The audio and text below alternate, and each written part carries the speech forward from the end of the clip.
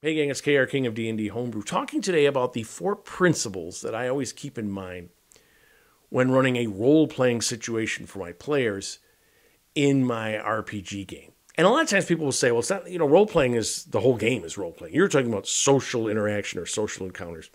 To me, that's the role-playing aspect as opposed to, I am playing a fighter in a combat situation. I could be in a miniatures game, skirmish game, or I'm doing exploration. That could be a board game or whatever.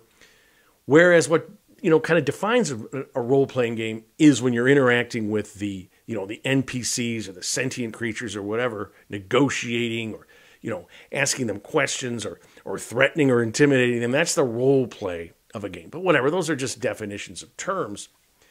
But really what it gets down to, as I said, when I'm running this as a GM, I'm always thinking about, number one, what are the objectives of the NPCs that the players are interacting with?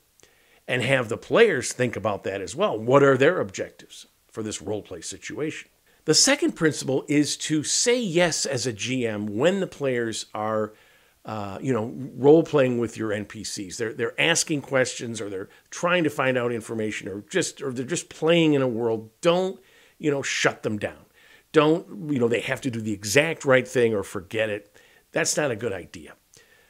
The third thing is to think about introducing new storylines when the players are role-playing, to make the game more than just about them talking back and forth. But as they're going in this, as they're taking this side of the game, things are happening in front of them that are going to lead to more interesting encounters and things that are happening in the world of the social interaction of humanoids. And the final thing is, don't go overboard on flavor when you're doing a role-playing situation, because this can bog the game down, and oftentimes it's not as interesting as you think as the GM.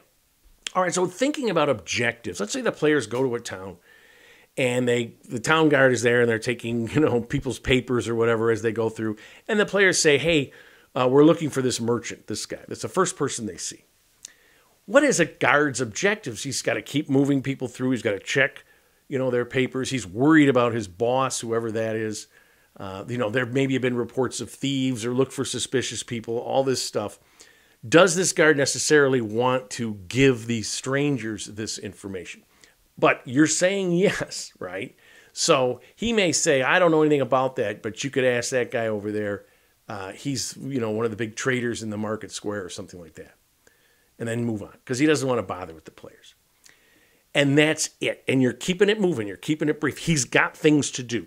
Same thing, you go to a tavern, you ask the bartender or waitress or whatever, hey, I want to know this. And they're there to work. Their objectives are, but not necessarily to make customers mad, right? Because you're thinking about saying yes.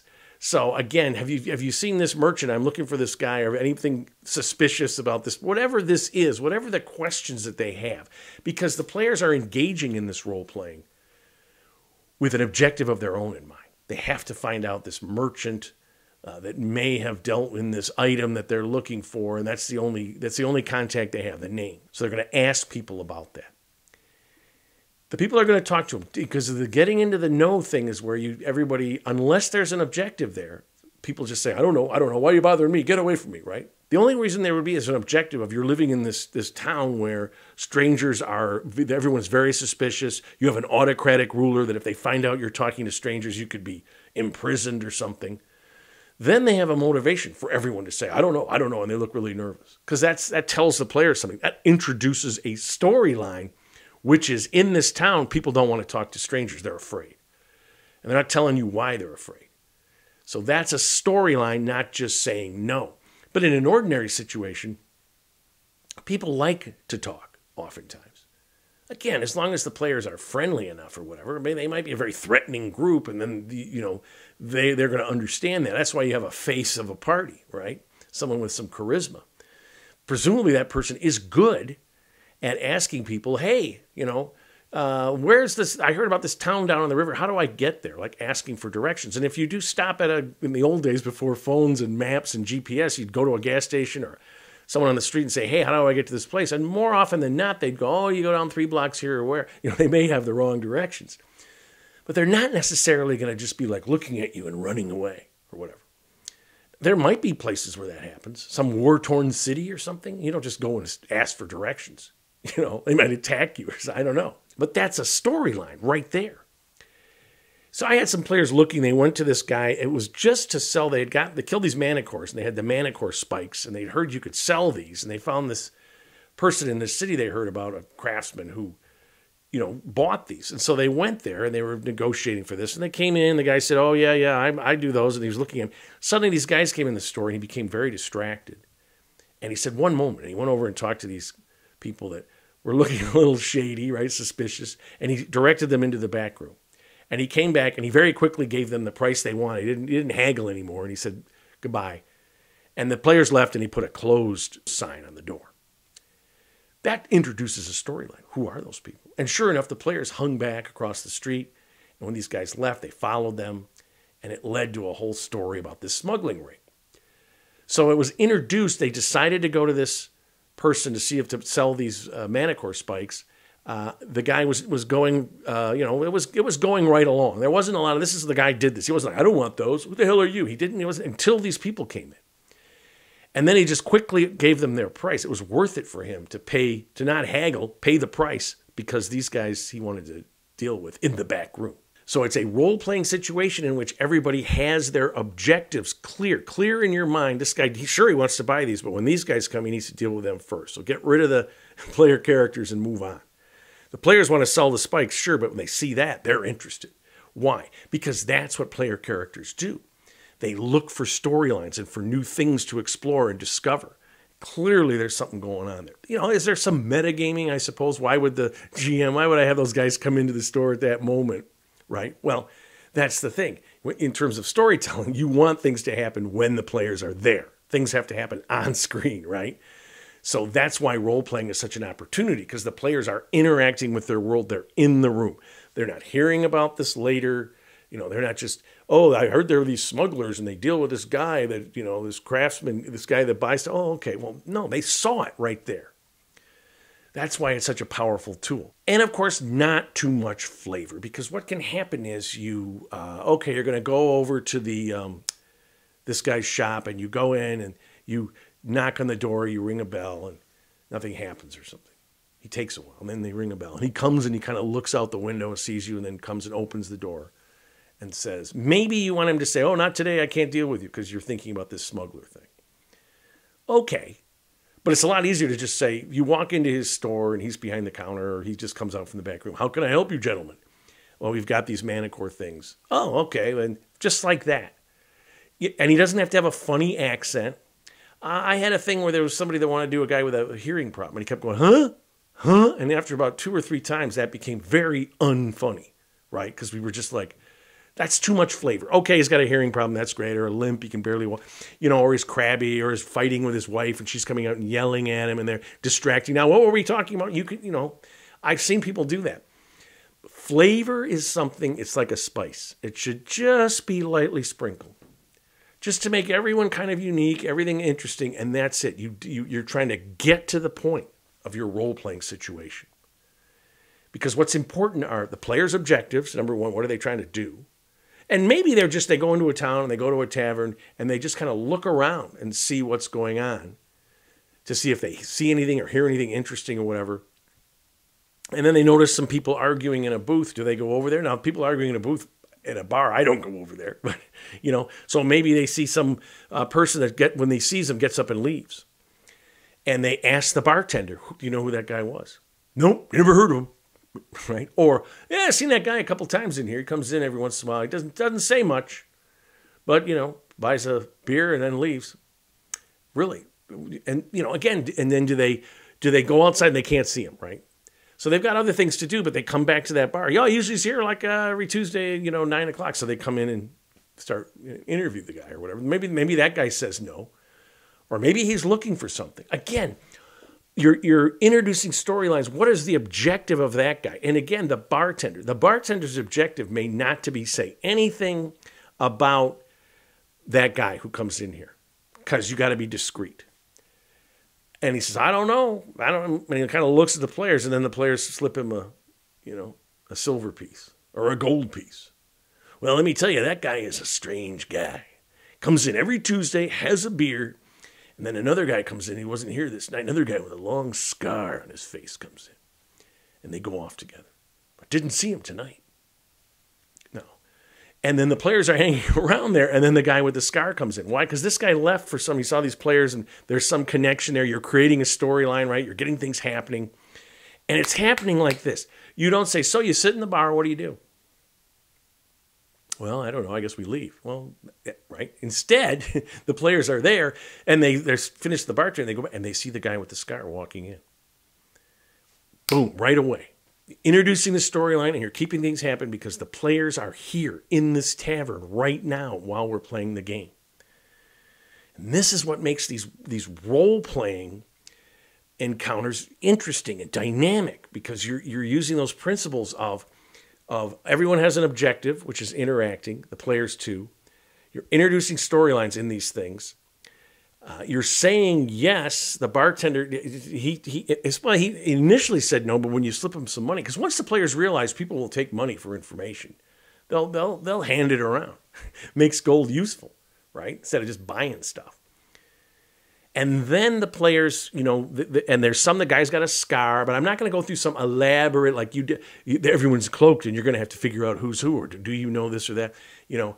Someone breaks into song, and then someone says, now, again, personally, if you say the bard should do a song at this point, so the bard has to get up there and sing something, or you have a person that wants to, entertain the crowd somehow, or do, again, that's where flavor can run amok, both from the player standpoint and the GM's.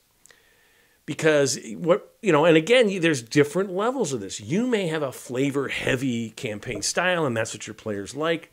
And an encounter at the tavern takes an hour of playing time. For me, it doesn't need to take that long.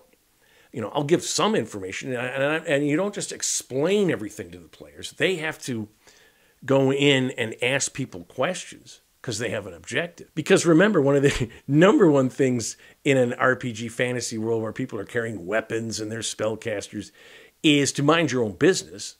So when the players go in there, they have to initiate things. They have to start things. Who do they talk to? Who do they ask?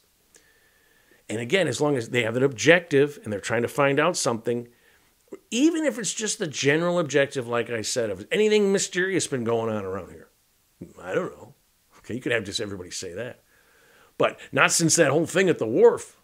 What was that? Oh, this big fight. You didn't hear about that? And then let us get down, If you buy me a beer, the bartender says, I'll tell you that story. Right?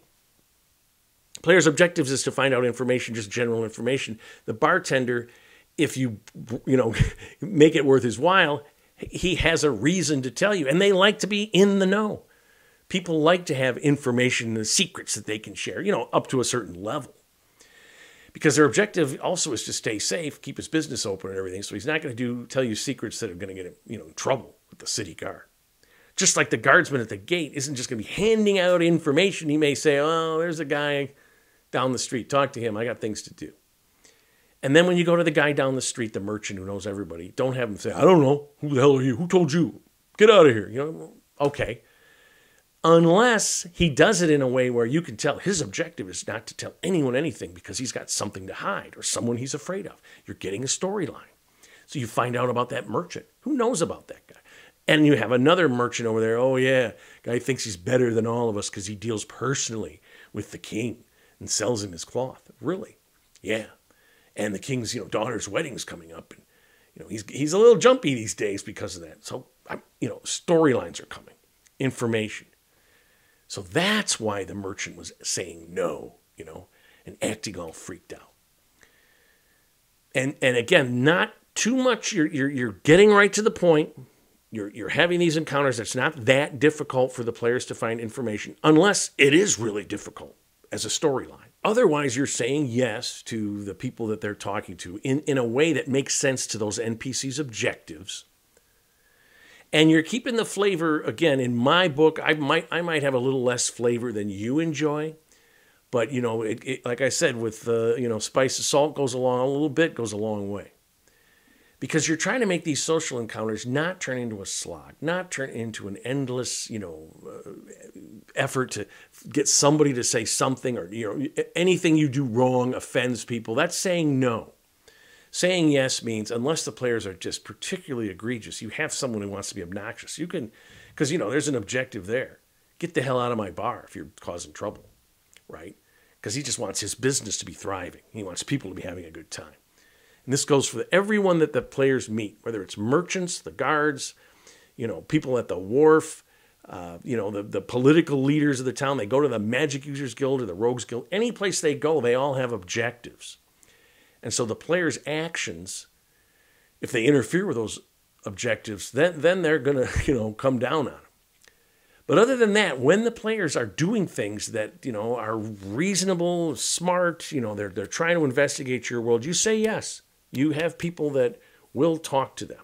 And remember, you can have role-play situations out in the wilderness with sentient humans, maybe hobgoblins or orcs or lizard folk or people that are sort of, not quite friendly with the settlements, the humanoids in the settlements, but certainly might want to negotiate with the players if they have an objective that isn't just like, these are things we eat, they're on our land and we kill all intruders.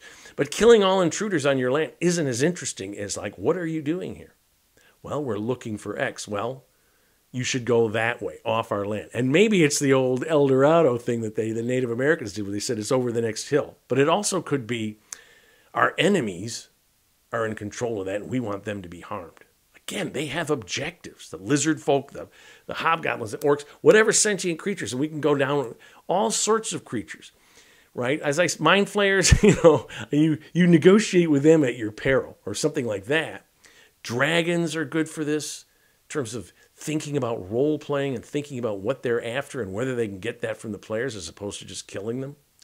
Or, and maybe they've learned sometimes these adventuring types can be dangerous. So the role-playing isn't just cities and, settlements. It's anywhere where things can communicate and might possibly have an objective that lines up with what the players are offering. And once the players realize this about your world and realize that role-playing is going to bring about storylines, they'll be into it. And then it'll go quickly, it'll run fast, it won't bog down, and it will really make them invested in your world. And a shout out to my Patreon supporters. I love making PDFs and videos each week. Can't wait to get on the next one. And thank you for watching my video. Like it, comment. I'd love to hear about how you handle role-playing situations in your game. But most importantly, my friends, keep playing an RPG game, whichever one you choose, and tell somebody else about it.